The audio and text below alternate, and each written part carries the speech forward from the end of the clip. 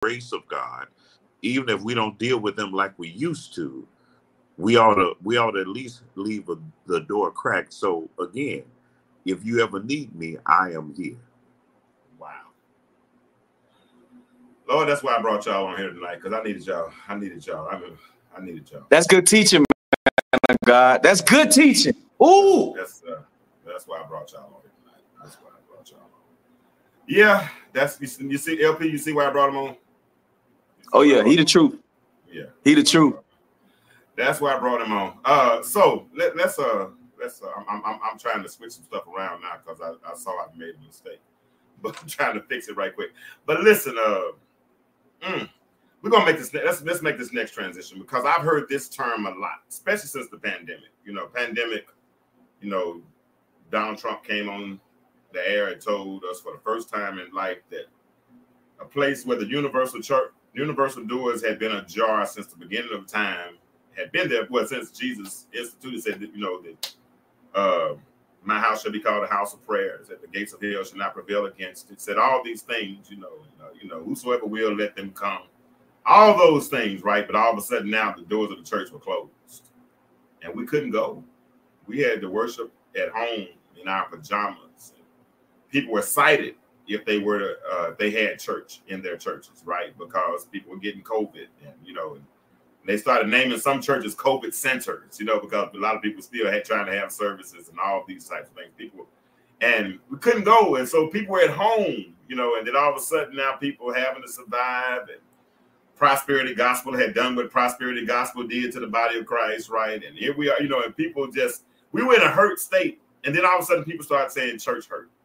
They didn't want to come. They didn't want to go back. I'm hurt. And then Pastor Evans, I'm gonna start with you, because I saw two pastors at that time. They had a conversation, right? They had a conversation, and they were talking about church hurt. Mm-hmm. And when I saw it, Pastor, it was like they were angry with people for being hurt. It was like they were saying, well, what about us? We hurt too. What about the pastor? Pastor do this, that, nigga, go get. Excuse me, I'm sorry, I didn't mean to say that. I apologize. If you hurt, go to a retreat. Go get some therapy. Go get some counseling.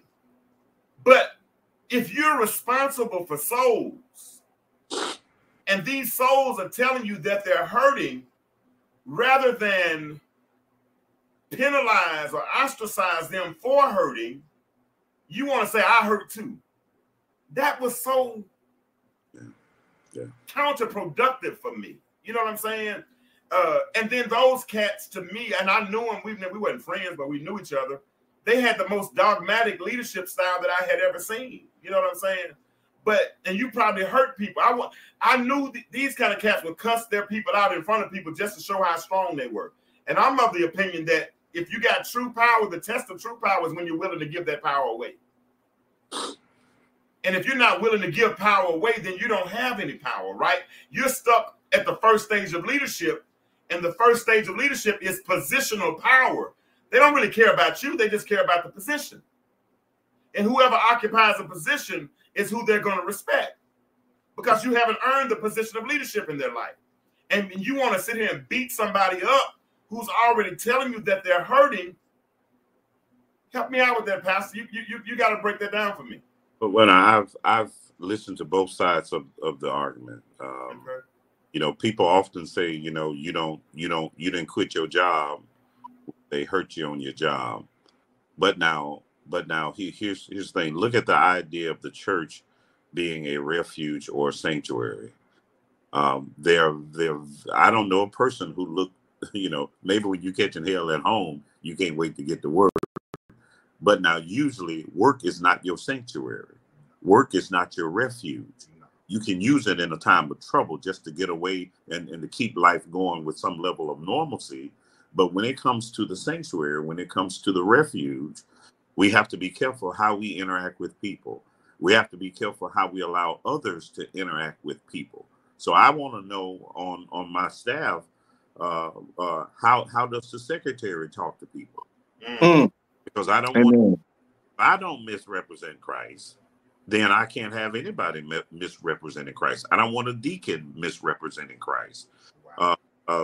While you're talking, I wrote down meek and humility equal power. You see, you don't have to be loud. You don't have to be boisterous. You surely don't have to use intimidation in the church. Meek and humble. But now you said something earlier about knowing who you are. I think it goes back to that. Now, I've been pastor for 15 years. I've never said I was the pastor. I've never announced to the congregation that I'm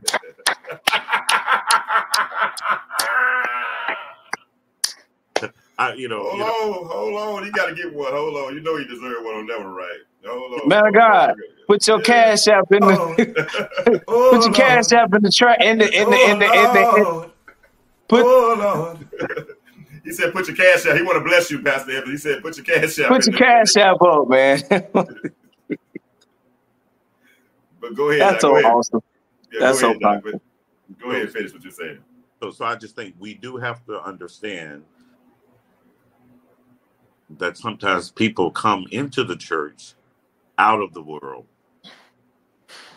and they're not looking for the same pain that they experience in the world. Come on, man. Say that again. Say that again. Y'all got me now, so I'm it has to be something different. It has to be. We can't act the same. We can't treat people the same. So it goes back to the character of Christ. So it is the sanctuary. Wow. And we have to make sure that it is for all people.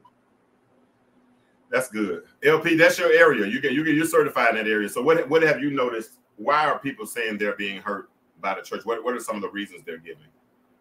Well, one of the realities is, when people are talking about church hurt, they're not necessarily talking about hurt from the ecclesia, the actual church, the called out ones. The called out ones, you feel me? That's not what's hurting them. What's hurting them is the organization of church, not the organism of church. The organization of church is usually headed by a narcissistic leader.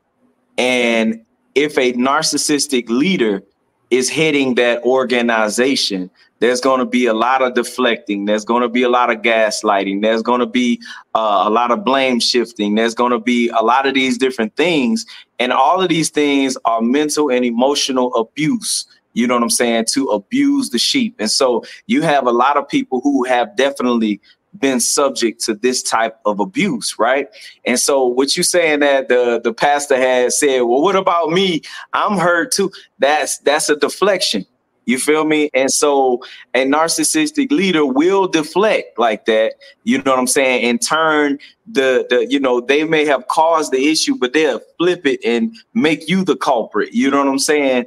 And unfortunately, a lot of our organizations are cults, if we call it what it really is. You know what I'm saying? And a cult leader is always going to be a narcissist. And a narcissistic cult leader is going to do things to make the people feel like they are the problem. You know what I'm saying? If they indeed are the problem. But the true ecclesia, the called out ones, as I'm listening to this man of God, he made the statement. He said, I've never had to tell the church that I'm the pastor. Yeah. That's so powerful. You know what I'm saying? Like, you don't have to throw your weight around. You know what I'm saying? A great leader don't have to throw their weight around. Everybody's going to know you're the leader. You know what I'm saying? You don't have to remind people that you're the leader. You know what I'm saying? One thing about it, I'm sure back in y'all's day, y'all was that dude back in the day. You feel me? You didn't have to convince everybody else that you was that dude when you walked down the hall at school. You didn't have to convince everybody that you was that dude when you pulled up on the scene. You know what I'm saying? Ride clean. You know what I mean? You ain't have to tell nobody. Everybody knew you was that dude. And so the same thing when it comes to us making that shift, and we got into the body of Christ and we operating and functioning according to his will, you know what I'm saying? We are now letting our light so shine so that men see our good works and glorify our Father, right? And so the same way in the past, when we was in the streets or where we was at school or whatever the case may be, we was shining for the devil. You know what I'm saying? And we was letting everybody see the foolishness that we did. And so now that we in the body of Christ, we just let our light so shine. You know, we the light. Jesus said, you the light of the world. Light ain't got to talk. Jesus said, you the salt of the earth. Salt don't talk. A city on the hill that can't be hid. A city on the hill don't talk. Don't talk. You know, and so saying all that to say, man, I mean, we have to understand that it's a remnant. It's a remnant. And God is blessing me by exposing me to those who are in that remnant. You know what I'm saying? James, when I came across you and, we talking and this, that, and the other. But when I heard you share that word, I'm like, oh, my God, this dude is the truth. You know what I'm saying? And so, like, God is exposing me and continually showing me these individuals, as I'm listening to the pastor and he's saying certain key things that's making me know, okay, yeah, he one of them. Yeah, he a leader. Yeah, he a kingdom leader. Yeah, that's what we looking for. That's what we need. You feel me? So that remnant, man, God is making that remnant be known, and I'm sorry, man, y'all, please forgive me for my passion. I just get excited because when I gave my life to the Lord in 2001 on the college of the historic Miles College, I was on this high in knowing that finally I'm on the right side. You get what I'm saying? And then as I experienced all of the challenges that I experienced, you know what I'm saying, from church people, I'm like, hold on, wait. I thought I was on the right side. And then here it is years later, whenever I'm having encounters with individuals like y'all, I'm like, yes, I'm on the right side. Yes. But here's the paradigm shift is, and Dennis Pittman won that one. Elder Lisa Smith is up 2-1. She got the first one, anxiety, second one, depression. Dennis Pittman got recovery, so it's 2-1 right now. But hear this. And I'm glad you said what you said. You said you were a young man on Miles College. You received Christ, and you were delicate. You were in a delicate state, right? You were a baby Christian. You could, man, we would have been crazy to try to put a steak in your mouth when you still needed formula and milk, right? Because babies have to be handled a certain way. I had a conversation. No, you did not. I'm looking at it in my screen, Elder Smith. Do I need to make a copy for it and send it to you? I'm not going to cheat you. Trust me. I got you. I'm looking at it in my screen, sweetheart. I promise. In fact, I'm going to take a picture so you can see it. Because one thing I don't do is cheat. And I know you're joking with me, but still, I'm going to take a picture. Dennis Pittman won that one. I'll send it to you in your inbox in just a moment. But people are so delicate. And you have to be careful allowing delicate people, putting certain people around delicate people. My pastor and I had a conversation today, and my pastor's been pastor for 54 years. 54 years. So he's the epitome of a pastor. One day, LP, I was chatting with him. Now, this cat been pastor 54 years, got 8,000 members. I don't go by yours, I go by mine. But there it is. I just sent it to you.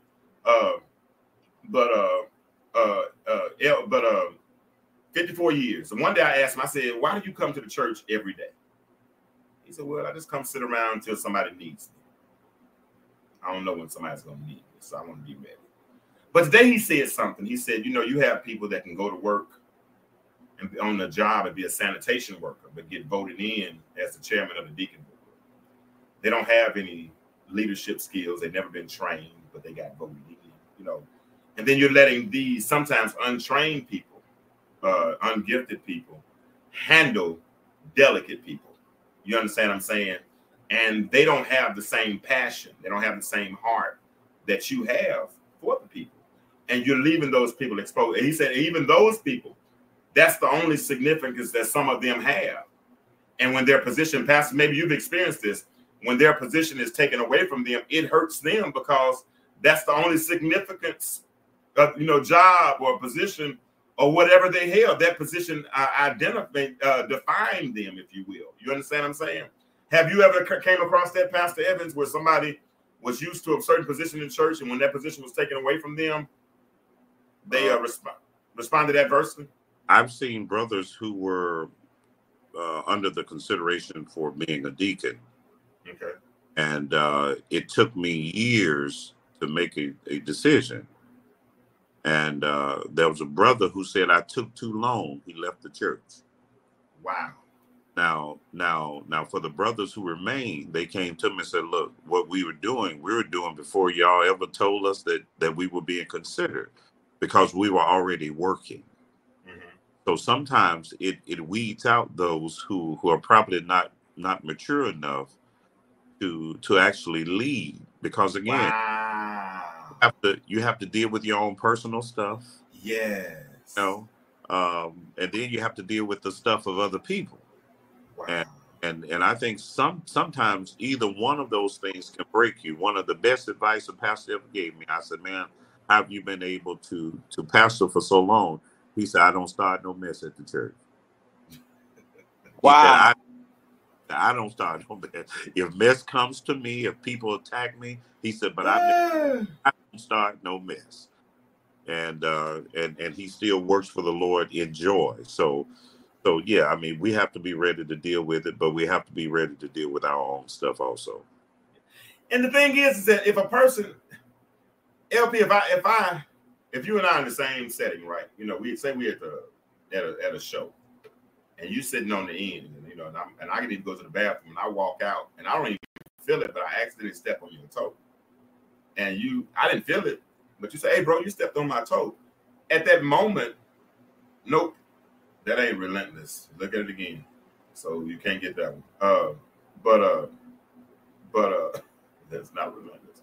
But if you tell me you stepped on your toe, I stepped on your toe, then in that moment I just need to turn around and apologize, because I don't want to hurt you. I mean, because I hurt you, and I did it unintentionally. You know what I'm saying? It wasn't like I said when I got up to walk to the bathroom. It wasn't like I got up and said, let me step on his toe on the way out.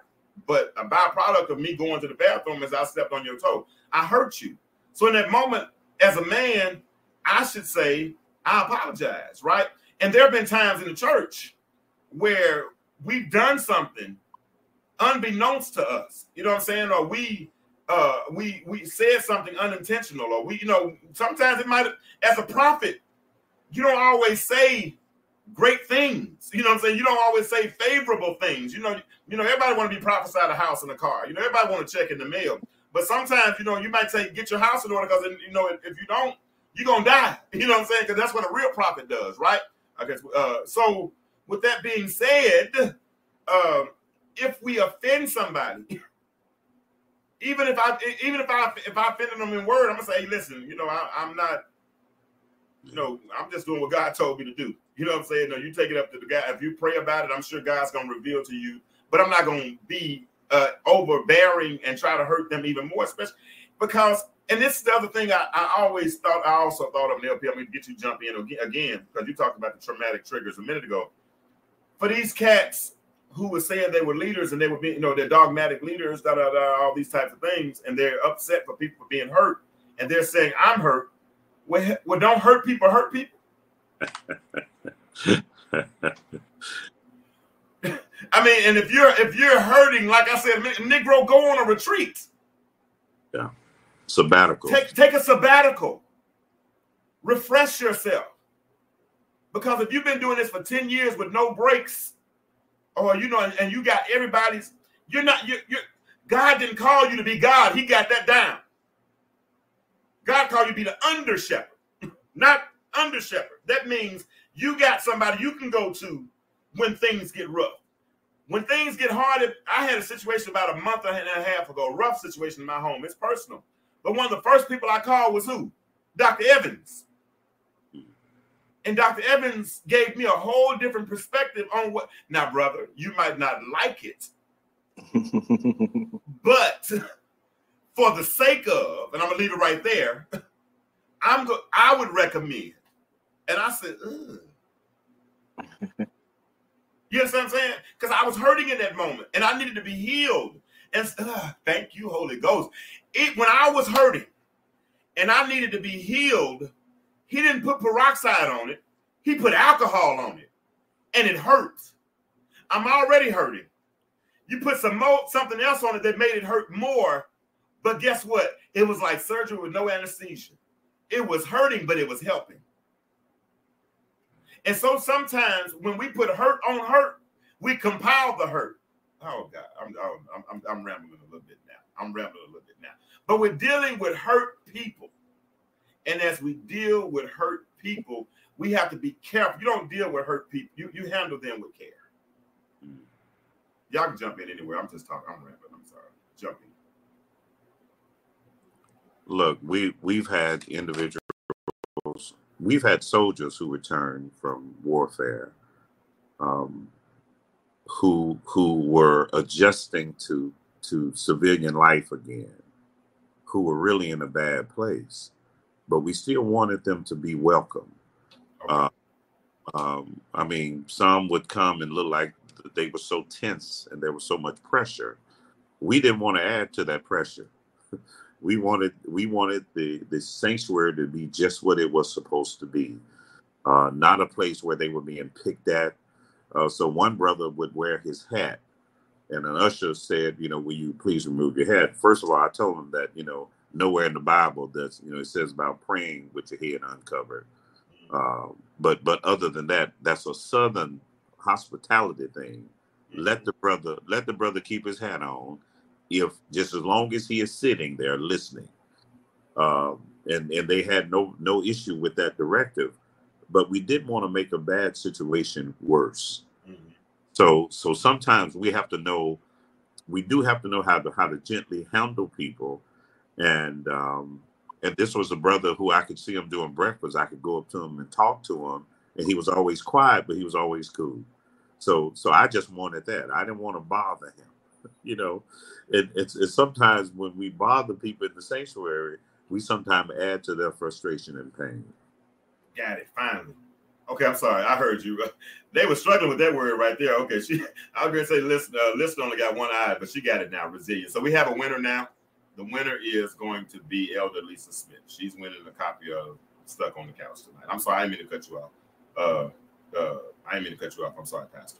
But I heard exactly what you said. You want to go ahead and expound on that? We got about 5 or 6 more minutes, then we're gonna cut this short. Okay.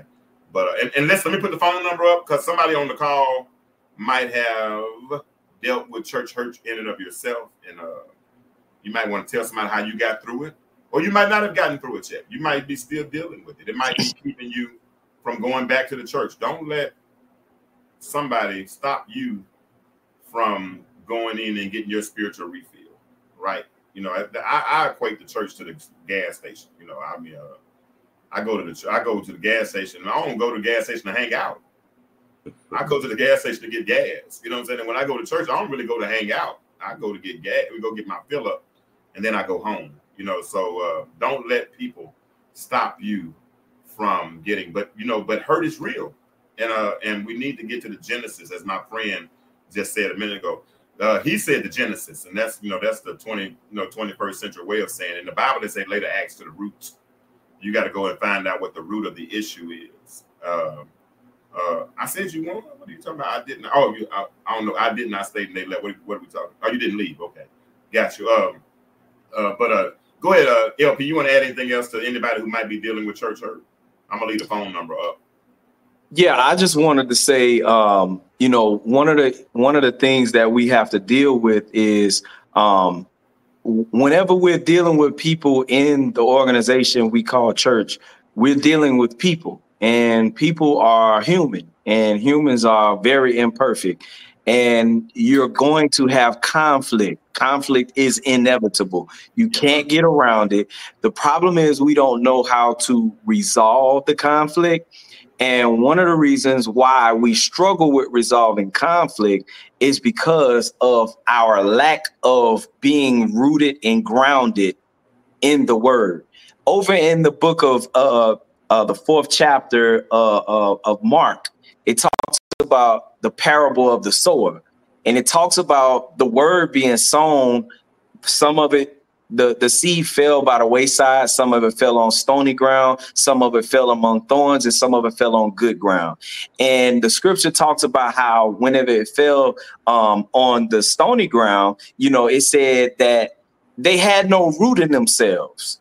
And so they received the word, but when affliction and persecution arose for the word's sake, the Bible says immediately they were offended. You know what I'm saying? And so that's all due to us not being having no root in ourselves. We're not rooted and grounded in that word. We're not rooted and grounded in love. So when the affliction comes, because the affliction gonna come, you get what I'm saying? It's going to come. That's why Jesus said, whosoever cometh to me, hear my sayings and do them, I will show you to whom he is like. He's like a man that dug deep and he built his foundation on a rock. And he said, when the flood came and beat vehemently against that house, it did not shake it because it was founded on a rock. You know what I'm saying? But he said, whoever come to me, they hear what I'm saying and they do nothing. They're like a foolish man who just simply built their house on the ground. And when the flood came and beat vehemently against that house, the ruin of that house was great. So, yes, the organization we call church, we have to do better. I agree. Yes, our leaders have to do better. I agree. However, at the same time, you have a responsibility for coming to Jesus, hearing what he says, and doing what he says. It said, whosoever cometh, that's present tense continual. That means constantly. You going back to Jesus over and over and over, hearing what he's saying and doing what he's saying. That's you studying that word. That's you reading that word. That's you praying. That's you meditating, hearing from the Lord, getting a rhema word. So when you rooted and grounded in that word like that, the Bible says, great peace to them that love my law, and nothing shall offend them. You understand what I'm saying? And so once we get in that place, for somebody like myself, I can remember, man, whenever I first I'm young in the faith, I'm on fire for Jesus. I'm studying that word. I'm reading that word. I'm really getting into it. And I can remember the Lord started dealing with me. I was like, man, I believe I'm called to ministry.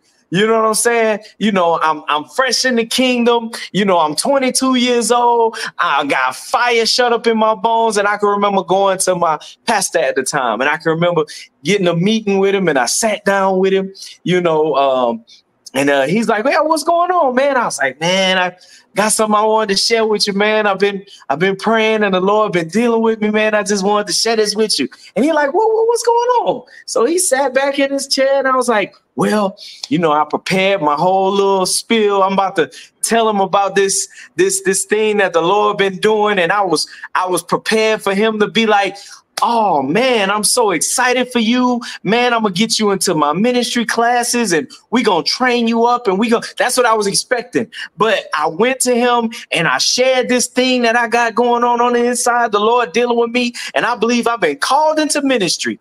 And I can remember him sitting back in his chair and he said, "Oh, really?"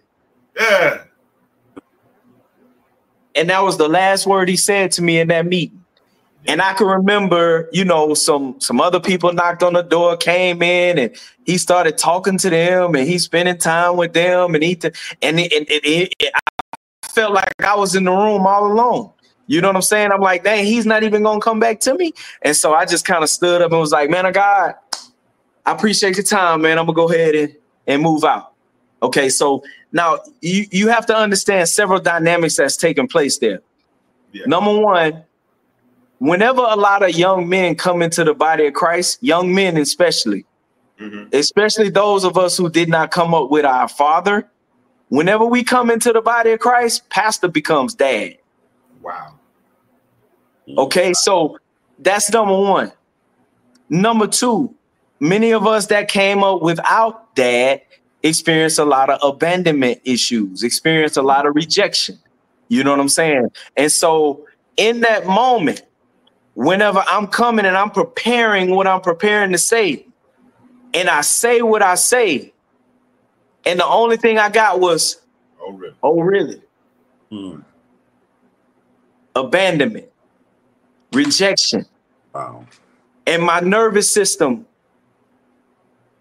you being rejected again. Wow. You being abandoned again. Wow. And that was the most painful experience. Wow. And as I walked out of that office with my head down and I'm broken and I'm torn, the only thing that I had was the word of God.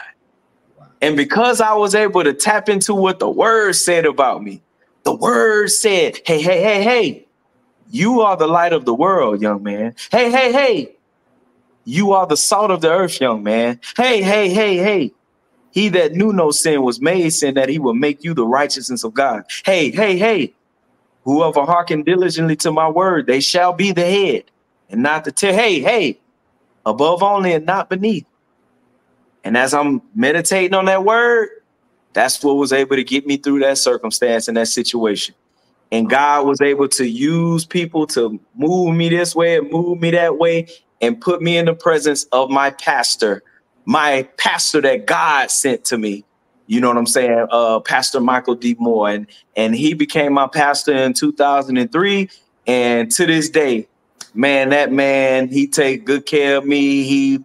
He makes sure I'm good, you know what I'm saying, spiritually, mentally, emotionally, you know what I'm saying, financially. I'm talking about that brother, man, he's been a tremendous father figure to me, an amazing pastor to me, a support system, a great example of a man who loves God, who loves people. You know, that's the grace that God has had on my life because I was able to endure that storm that I went through. You know what I'm saying? So the point that I'm making to anybody that may be experiencing some sort of religious trauma, you need to get rooted and grounded in that word. You need to get rooted and grounded in love.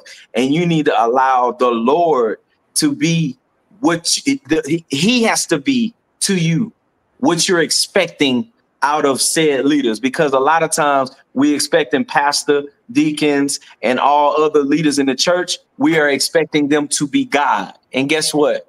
They ain't God. Wow. That's good. That's good. I'm go ahead and respond. You go ahead and respond first. I'm gonna respond after you get through. Yeah. Amen. That's all I have to say about that. Thank God that you leaned on the word, and it wasn't just the emotion of what you felt. And most of the time when we're feeling a certain way and we lean on the word, it's the word that gives us strength. Hallelujah. And I thank God it wasn't a turning away from the church. It was a turning to God to say, show me who I can sit under, who I can grow with, and who can accept me as I am. That's good. Because I had a similar experience, but I'm glad. And Dennis, we're ready for your question. Do you want to come on and ask it? Or you want to call in, or do you want to just type it in? Let me know. But we got time to answer your question. But I had a similar experience, LP. Because a lot of those old. I'm gonna first ask you, how old was the first pastor that told you that said? He was an old school brother. He was an old school brother. You know what I'm saying? And that's what they did. Because mine did me the same way. Because mine said, "Oh, really?" And then kept on talking. And then next week I came back. But I was raised with a daddy. You understand what I'm saying? So I might have been a little bit more used to tough love and things of that sort. I knew to be a little bit more persistent, things of that nature. You understand what I'm saying? So I handled it. So because his thought was, if he could discourage me, then I wasn't called. You see what I'm saying? That's what he thought. He was like, if I can talk you out of it, then because it's going to be a lot rougher than what we talking about here. If you think this is hurt, wait till they start talking about you.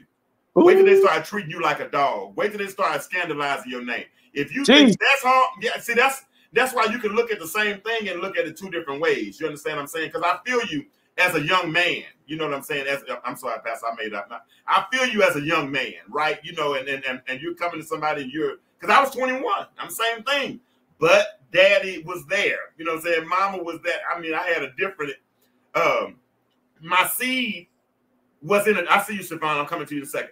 My seed had been prepared in a different soil, if you will. Absolutely. You know what I'm saying? Absolutely. So, I was coming from a situation where my mother had just died, right? So my mother had just died, and my daddy died whenever I was a whole lot younger. You feel me? So, and then at the same time, my mother dealt with mental health issues. And so she was kind of in and out mentally. And you get what I'm saying? So that's what caused a lot of the abandonment trauma that I had.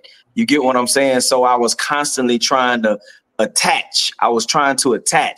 You know what I mean? And that's why I was not able, you know, whenever I wasn't able to make that attachment, it would just throw me. You know what I'm saying? And the Lord had to teach me, like, listen, you can't, you know, cursed is the man that trusts in man and make flesh his strength, but blessed is the man who trusts in the Lord and whose hope is in the Lord. You get what I'm saying?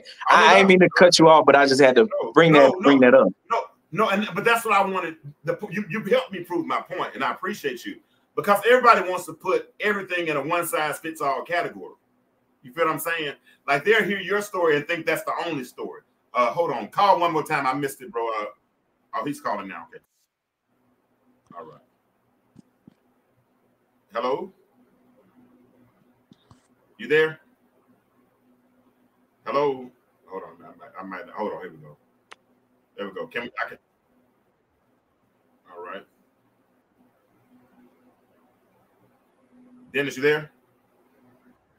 All right, Coleman, I'm going to add you to the screen. Give me 1 second. We're going to take your call. Give me 1 second. I got to remember how to do this. You know, I don't have the. I'm not the most technological. So that I can talk in the car, so I wouldn't be having the conversation around the girls again. I got you. All right, so I think can y'all hear him talk? Can we hear you talk now? Let me see if they can hear you. Can y'all hear him? I got to add it to the screen. Okay, they can hear you now. Go ahead. Good evening, fellas. Good evening. Okay, so I have full custody of my daughters. They go see their mother on the weekends. Saturday they leave, Sunday they go to church, and then they come back home. Yeah, hold on, Dennis. Y'all still hear him, right? Yes. Okay, good. Okay, all right, go ahead. I'm sorry, Dennis. Go ahead. Okay, so my daughters go to church with their mother. They go to a church where you can't wear pants. Like, the women don't wear pants. Like, they're supposed to wear skirts. My daughters are also Division I basketball athletes. So my daughter's mother went on her Instagram and she seen a picture of my daughter standing with the Nike sweatsuit on.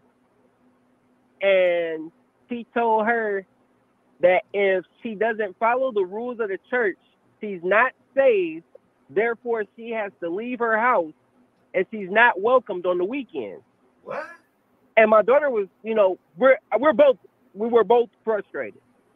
And I was like, you know, it's a girl sweatsuit. Like, this is not, it's cut like a girl, because nobody wore pants like we wear pants today then. Yeah. This is cut different so that you know that it's for a girl, and it's cut different so that you know that it's for a boy. And my daughter, who's 17 now, this is her last year of school, she's at a point where she's like, I don't want to go back to that church. If that's what God is, I don't want it. And of all the things that she could be doing, she was in the choir, she was liking going to church, she was there every Sunday, and they're giving her a hard time about a pair of pants. It's like, wow. She could be in all kind of mess, but this is a Division I basketball player, well, a future Division I basketball player with straight A's, and we're giving her conflict about God over a pair of pants. And I'm trying to talk to her through it, like, you know, well, don't blame God for you being upset right now. That church rules in that place. That's good. Like, I never go to that church because I can't be phony with these people no more. Yeah. Like, God ain't through with me yet. Like, y'all, you can't play with me like somebody who don't know nothing. Yeah. So, you know, look, hey, my big brother's still working on me, y'all. I'm sorry. I get it. But it's so frustrating because I'm trying to tell her, like, hey, you know, it's still good for you to get a word every single week. Right. But how do you tell somebody to go to a place where you know that you're only loved conditionally? You'll throw me out of your home on these weekends over a pair of pants? And we go sit down. We went and sat down yesterday. I'm sorry, I'm long-winded. No, go ahead. We go sit down yesterday, and I'm having a conversation with our twin daughters and then their mom. And she kept talking to them about God. And my daughter expressed to her, like, well, I don't feel like you love me.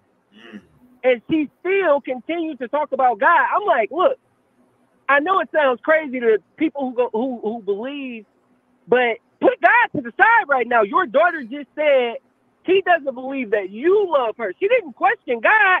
She's questioning you. And you keep talking to her about God, and it's making me want to spaz out, but I'm staying calm because I have to be the cool head in the situation. But it's just like, I can see how you'll run this person away. And that's not even like, I prefer to do everything on my own. Like, I know it's important to fellowship, but I'll read the Bible on my own. I'll do all these things on my own. And then when I have a question, I hit James up sometimes like, hey, what's this mean? Yeah. Because he's not going to steer me wrong. And it's not a show. He's just going to teach. That's why I was appreciative of LP tonight and the pastor that you had on, like they were teaching tonight. Sometimes you don't even have to ask no questions. You just let them go. They teaching tonight. They cooking. So what do you tell somebody when they're absolutely right, but you know you're holding God over their head in an incorrect form? You remember the movie Get Out? Did you hear? Or is the form even incorrect? Am I wrong? Am I looking? No, I'm saying, do you remember the movie Get Out? Make sure. Can you hear LP? He said, "Did you remember the movie Get Out?" I do remember Get Out, and that's what it feels like, a cult. He said you need to get out, basically. Get out. Yeah. Can you hear them, Dennis? Can you hear them? I cannot. I'm gonna hang up so I can go back so I can listen. Okay. Well, I'm gonna let Evans go first because he's got to go. I'm gonna let him go first, and then we're gonna transition out. So thank you for your call, Dennis. I appreciate you, bro. Okay. I appreciate you all. No problem, bro. We're gonna get you on soon. All right, go ahead, Pastor Evans. You go first because I know you got to go. You know, every time I hear of a situation like that, I think about the traditions of men as compared to the standards set by God.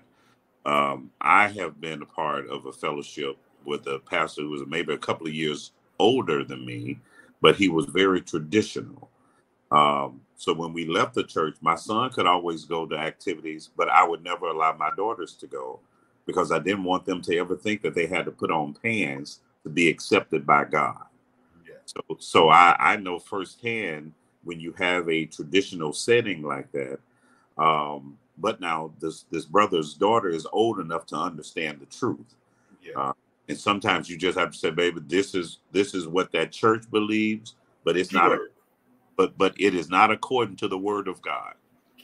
Key word. And that's the thing. And I'm gonna bring you back in, LP. Doctor, you gotta go. I appreciate you, Doc. We appreciate it. Listen, y'all tell Dr. Evans good night. He never put his cash. Good night, sir, man. It was a pleasure meeting you, man. You're an amazing man of God. Thank you so very much for what you do. The pleasure was all mine, my brother. All right, we'll do it again soon, man. Okay. Thank you. All right, likewise. Yeah, he's on a work trip right now, y'all. So he took time out of his schedule to come on tonight, and I'm on longer than I normally am. So I appreciate that. But let me say this: we have churches are autonomous, right? They have their own policies. Unless they're part of a organization like Church of God in Christ, and they have a trickle down effect with bishops and all of this other autocracy and all that kind of stuff. But for the most part, they're autonomous, which means we have the option of whether or not we want to go. I'm not going to ever get mad at somebody for what they're doing in their church. I'm just not going to go. I'm not going to put my mouth on the church because I'm too afraid of God. And I don't want God to get upset with me because he said at the end in his word that the gates of hell should not prevail against it. And he takes it personal because he did say, upon this rock, I will build whose church? My church. Right now, sometimes we misrepresent it, we mishandle it.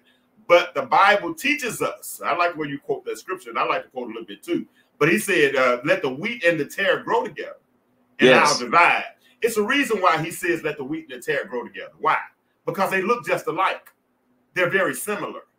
They kind of, they got a form of godliness, but they're not. But I'm not I don't have an expert eye. I can't necessarily tell. I might think I'm plucking a tare, but I'm actually pulling up wheat, right? So rather than mess up, I just let them grow. And rather than go to ABC Pentecostal Church, I'm going to go on over here to DFG Baptist Church, and I'm going to find a pastor who I believe in like you did. First pastor didn't receive you. He wasn't the soil you were supposed to grow in, LP. But when you went to Pastor Mike, whatever his name is, Pastor Michael, that was the soil that gave you the pot that you needed to grow in. We don't grow. Dennis, you're right. Your daughter is of age now.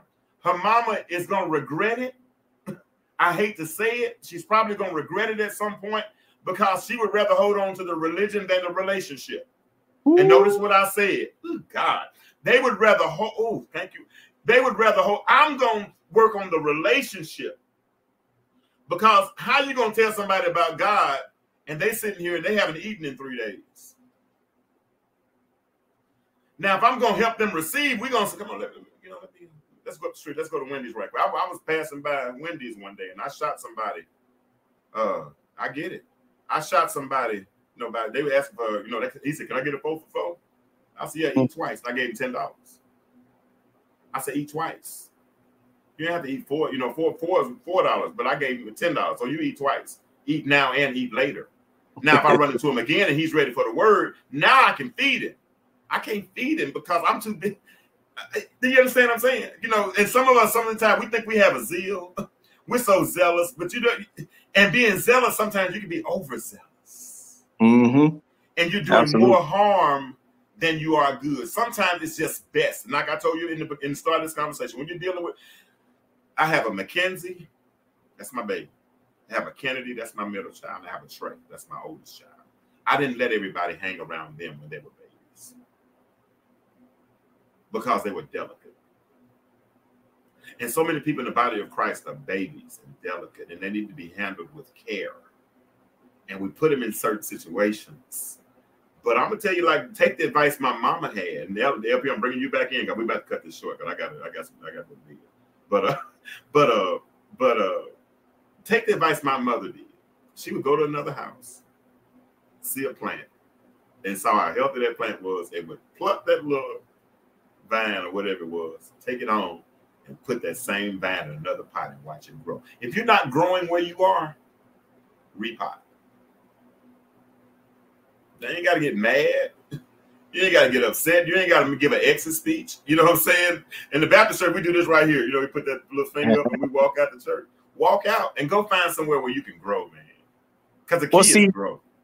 It's a challenge for a lot of people to that's easier said than done. The reason why it's a challenge for a lot of people is because if you grew up in a very toxic environment and you had very narcissistic parents or grandparents, when you get into an environment like a church environment with a narcissistic leader, it's very familiar to you.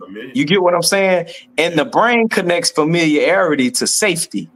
And so you have individuals that's in environments like that where they are being abused, where they're being taken advantage of, where they're being hurt, and they won't leave because if you're in a cult, one thing about it, if you are in a cult, if you go against the cult leader, the people within the congregation will attack you.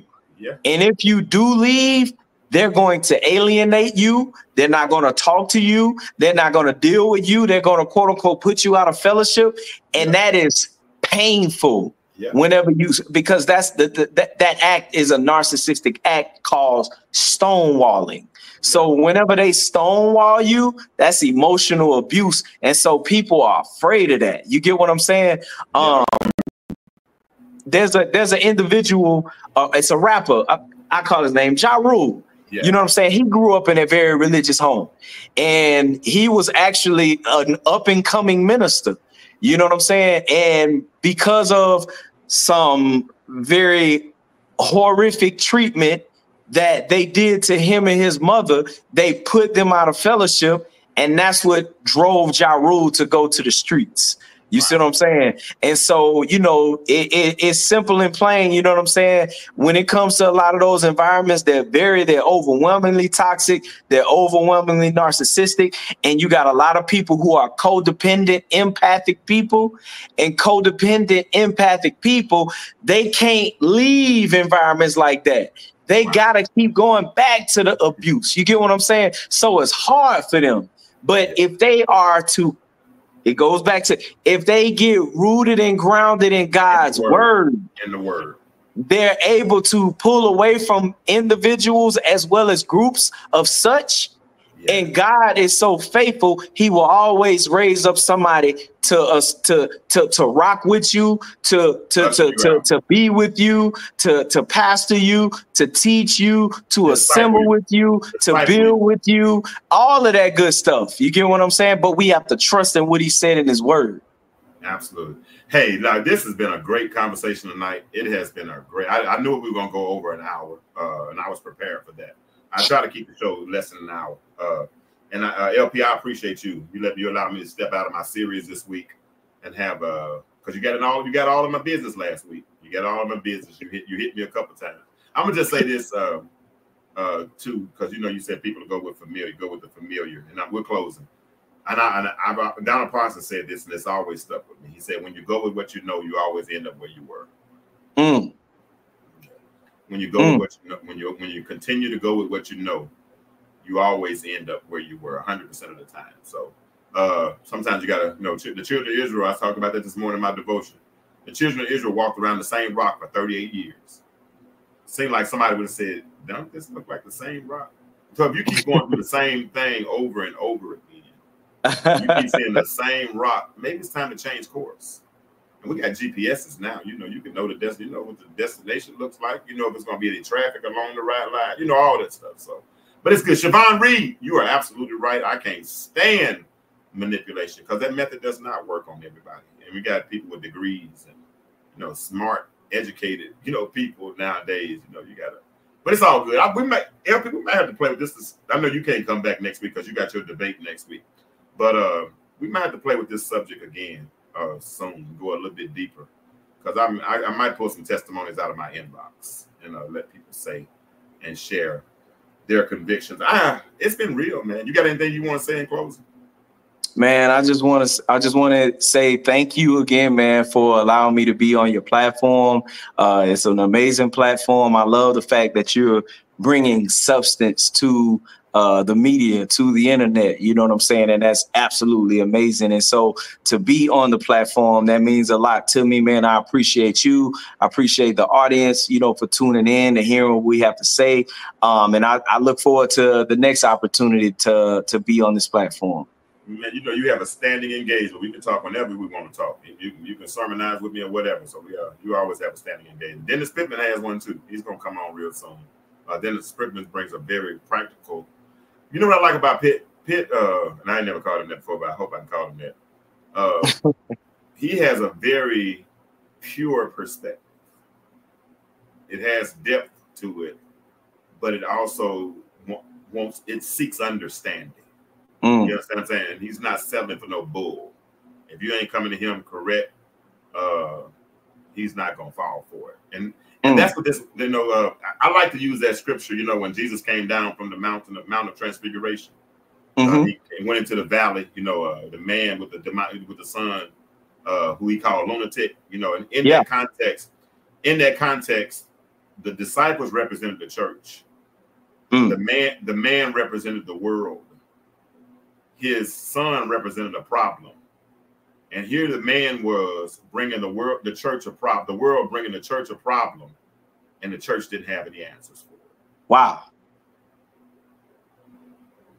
Your disciples couldn't help me, Jesus. Couldn't help. I went to the church. You told me to go to I went to the church with my problem. I'm the world. But when I went to your church, your people, the one you told me to go to, and you ain't got to defend the church from me, because I'm church kid, right? But I took the church a problem, and the church couldn't help. And Jesus said, I got you. Don't worry about it. Because that's the thing. How old is it? When the church fails you, there's Jesus. Hallelujah. Hallelujah. And so, I don't know if they were afraid, Lisa Smith. I think sometimes we try to operate in callings that we weren't called to operate in. We want to be jacks of all trades. That's a whole other subject. If you're not in, why you put a daycare in a community full of old folk? I'm done. I'm moving on. Let's go. You want that little money? I get it. All right, so I'm just throwing all this shade. Let me stop. LP, what you gonna say on the way out? Because I gotta go. I'm tired. Hey, just getting that word, man. Stay that word. Yeah. All right. Y'all. I'm done. I'm dead. Y'all killed me tonight. LP, good night, bro. We'll catch up. Good night. All right. All right. We have a winner tonight. Elder Lisa Smith won the book. So I will be getting. She was making sure she's gonna beat me up to win that book. She was like, "That's the way it is." Just sending me her little. It's all right though. You won. You would. I almost tried to manipulate her to make Dennis win because you tried to act like I was gonna cheat you or something. I'm joking. I'm really joking. I'm playing. And I can joke with her like this, and she won't get mad. Some of us would get offended, but she knows I'm joking. But it has been a wonderful show. We've dealt with some good topics tonight. If you have not caught the whole show, go catch the replay. I'll put it on Spotify and Apple Podcasts, all those things tomorrow. But I want to appreciate you all. And remember this, the world is changing. My question for you is, why do you remain the same? Y'all have a good night. Intellectual